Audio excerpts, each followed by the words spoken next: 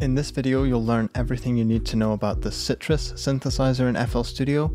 You'll learn how to control the plugin, how to generate and shape different sounds, and I'll also show you how to add Unison and Reverb and other effects to make your sounds really professional, wide, and lush. This is one of the most powerful synths in FL Studio, and I hope that after this short tutorial, it'll be one of your favorites and you'll be able to generate pretty much any sound you can imagine.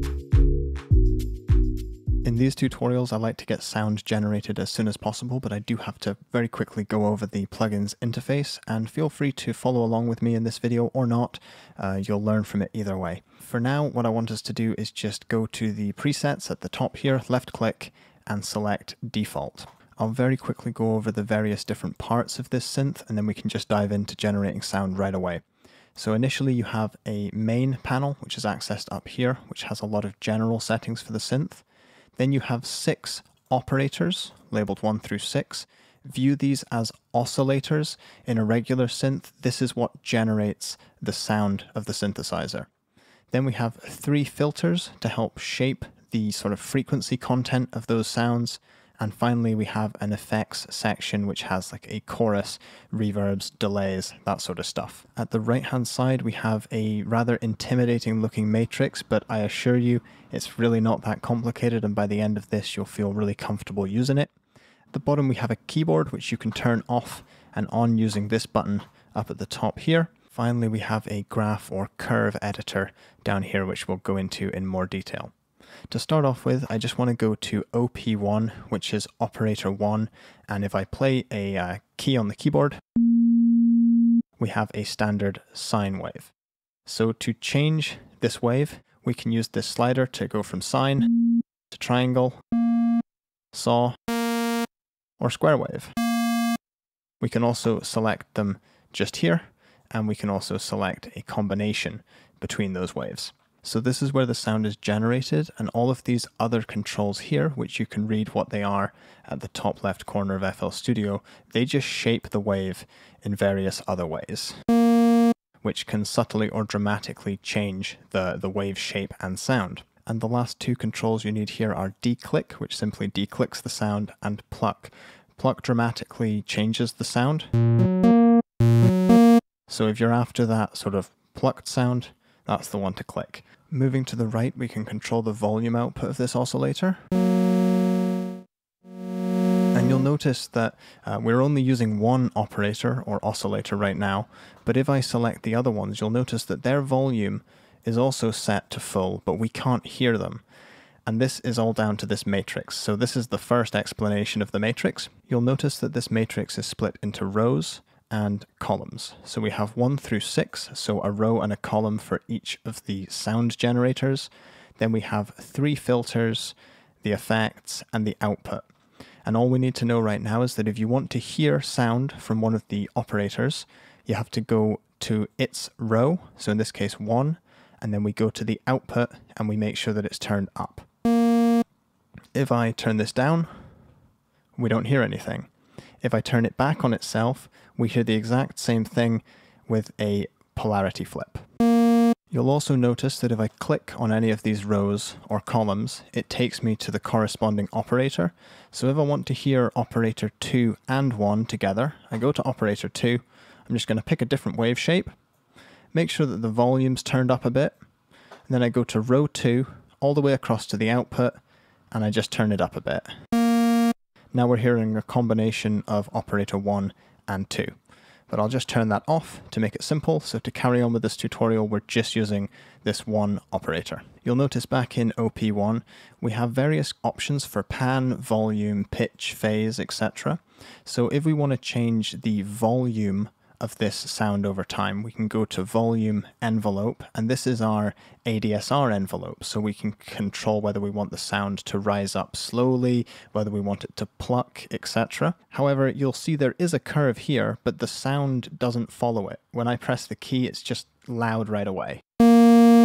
So what we have to do is enable the envelope. So volume, envelope, turn it on there. If I now select and drag a point, so I'm giving it a nice long attack time, you'll hear that the sound takes longer to rise up to that point. So you can click and drag any of these points and make this curve look and sound the way you want it to. And you can also control them down here with these dials. It's also important to note these little nodes, and if you left click and drag them, you can change the tension of the curves. Although controlling volume with an envelope is probably the most common way, you don't have to use an envelope to control it. You can use an LFO, you can use different keys on the keyboard, and I'll demonstrate this with the panning. So instead of controlling the panning with an envelope, I'm going to go over to the LFO, turn it on, and you'll hear that the panning goes left to right following this envelope. So you can control your panning, volume, pitch, phase using these various different modifiers at the bottom. But now let's go on to something a lot more fun, which is the unison, because right now we just have one voice, which is a little bit boring. If I go to this main tab, jump straight over to the unison over here, and up the order to whatever you like. You can have up to 9 voices. Let's try 7.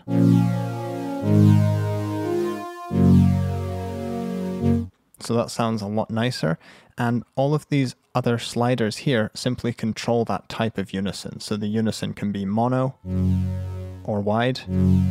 You can detune it less or more. So it gives you sort of subtle control there. Something to note is that this drop-down button here lets you change the distribution to be original, uniform, blurred, just like you might have noticed in other synthesizers like Serum. And now that we've started adding more voices, it's important to talk about the quality settings. Sometimes using Sytrus, the sound you hear is not the sound you get after exporting. So to make sure that what you hear before and after is the same, just make sure that these settings are exactly the same. 8 times oversampling is great. If you want to do more oversampling, you might find yourself getting a different sound or higher precision, but it's going to really tax your computer. So only do extra oversampling if your computer can cope with it and you really think you can hear the difference. Even if these were set to just ×2 oversampling, you'd still be able to get extremely high quality sounds out of it. These other boxes are not really essential for the time being, so I'm just going to go back to operator 1, and what I'd like to do is start filtering and adding effects, because I want to keep moving forward and changing this sound that we've got, see what we can do with it. So if I go across to filter 1, now I could use filter 2 or 3, but they're all the same. When I select filter 1, it lights up in the matrix. And what I'm going to do is use this filter to filter away some of the high end. So if I put up an EQ on the screen, this is the sort of filter we're doing. There's some slightly unfamiliar controls here, but there's some more familiar ones here like cutoff and resonance. So if I adjust the cutoff and resonance, that's right, you hear absolutely nothing, which is sort of confusing. And the reason for this is because the filter isn't set up on the output of the synth. The filter's just sitting there, and we need to tell Sytrus to send operator 1 to the filter and then send the filter out. To do this, I need to go to column 1, where you can see the operator 1. Then I need to go down to the filter 1 and turn it up. And this sends signal from operator 1 to the filter. Now I need to go to the row of the filter and go across and turn its output all the way up. But in this configuration, operator 1 is also being sent out and to the filter. So if I want all of operator 1 to go through the filter, I also need to turn operator 1's output down here. Now all of the sound from operator 1 is going to the filter and then out of the synth, which is why we can now hear the cutoff.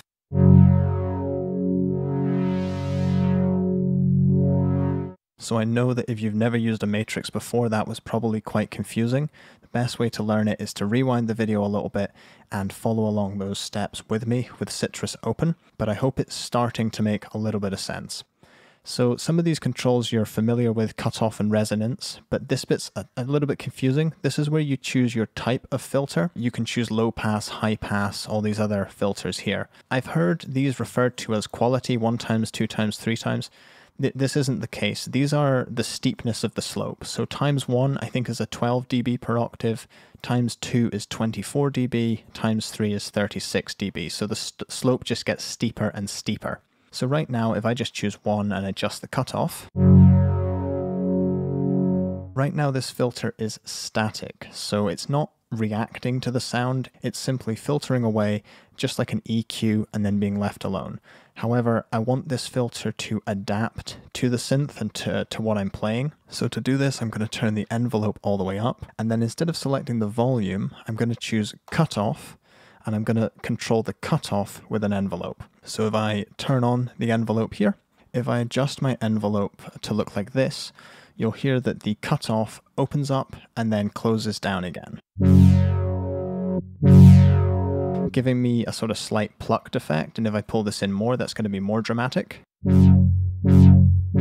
You could imagine how to start shaping sounds like this. However, Sytrus gives you a lot of control. You don't have to control the cutoff with an envelope at all.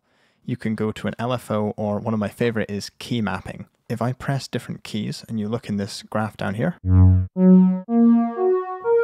you'll see that there's a different white line representing each key. So if I drag this graph up, this means that on these keys, this filter cutoff will be at its maximum value. And if I drag this bit down up here, the higher keys will now be filtered a lot more. The cutoff will be lower. Now, depending on which key you play, you're going to get either a higher cutoff or a lower one.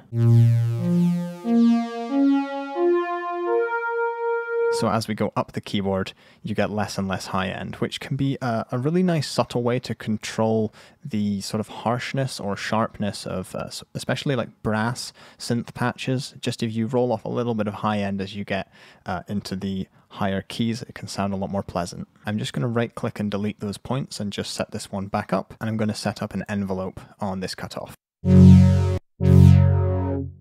So this is the sound I've decided to go for. Sort of a little bit brassy, a little bit wubby. And alongside the filter, there's also a wave shaper here, which allows you to mix in an amount of distortion, but this one's quite self-explanatory. You're either adding distortion or you're not. And now we're going to go to the effects section. So over here, we have a chorus, a reverb, and also an effects send. So these are quite self-explanatory, I suppose. If you want an effect, you just go reverb here, turn it on, or you go delay and turn it on. However, if I press play, you're not hearing any of that effect because, again, we have to go to the matrix. So I'm using operator 1, and I want to send that to the effects chain. So I go to the row of operator 1, and I go over to the effects, and I turn its output up into the effects. Now if I go back to the effects here,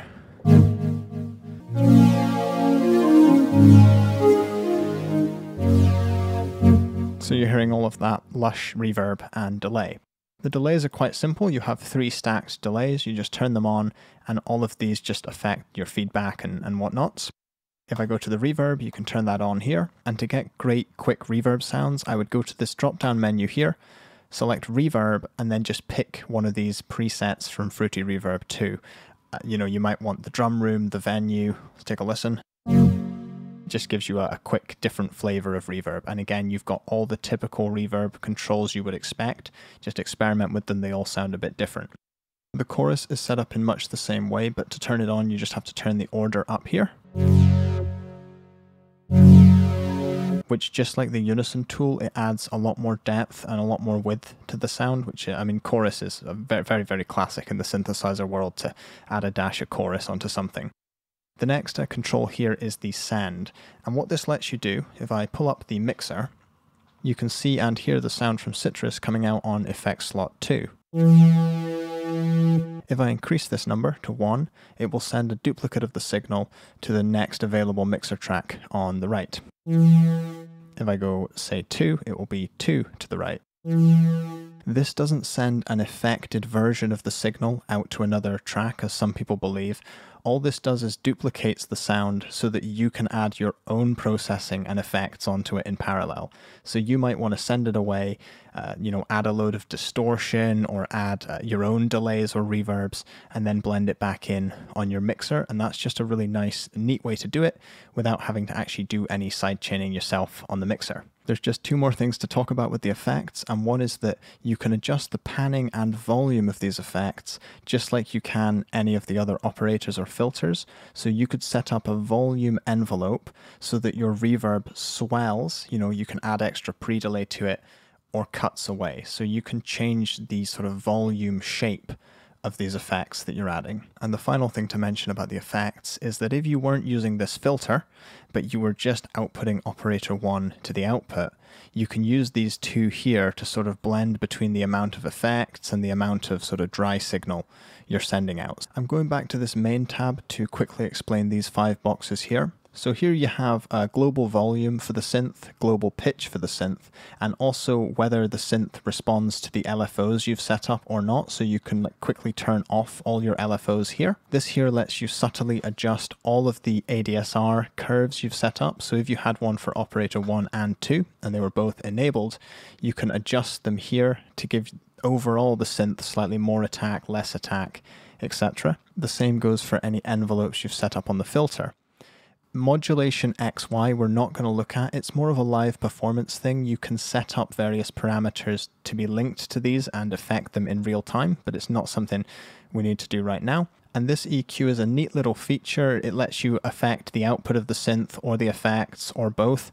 However, I like to just load a powerful EQ after my synthesizer and really tweak it to perfection. At this point, we've covered generating sounds, shaping them, filtering, adding effects, and generally trying to feel a bit more comfortable in the matrix. But there are 2 more topics for further study if you want to really master Sytrus, and these are FM and RM, frequency modulation and ring modulation.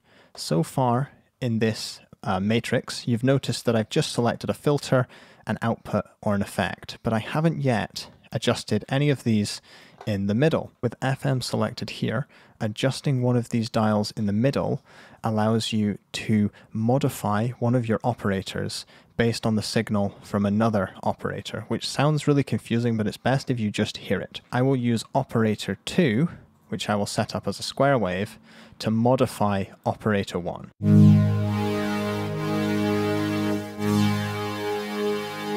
FM is often characterized by a metallic sound. It has this sort of metallic shimmer added to it, but the important thing with this matrix is that if you want one of your operators to affect another one, you have to read off the top and say, okay, operator 3, I want operator 3 to modify operator 2. Up at the top here, then I want operator 2 to modify operator 1. And that's how you sort of read off of this one here. You could say, I want operator 3 to modify 1 and 2 to modify 1, which is a bit different from saying I want 3 to modify 2, then 2 to modify 1. And it's all just about reading off the column and row. I know this gets a little bit confusing, but it's important to just slow it down, try it out for yourself, and most importantly, just test things out and listen to them, and if they sound good, they are good. The final point about FM is that you can set up an operator to modify itself. So if I want 1 to modify 1, let's take a listen. Going down to the bottom with RM, ring modulation, it works on the same principle. You get one to affect another. Again, with different varying results. If you want to know more, I would recommend studying FM and RM in detail. I mean, there's hours worth to teach there. But as usual with these things, I think the best way to learn it is to dive in, just jump in head first and experiment with sounds, because at the end of the day, it doesn't really matter how you generate a sound. It just matters whether you think it sounds good and sort of fit for the purpose you want or not. So I know that that was quite a lot to cover in this video, but I hope it sort of went at a good pace for you and you learn how to, generate sounds, shape them, and really just sort of create any sound you want using Sytrus. It's going to take you getting a little bit hands-on with it, but when you learn how to use this synth, it really is a very, very rewarding tool to have in your toolkit. So thank you very much for watching. I hope you enjoyed it, and I'll see you in next week's video. Bye for now.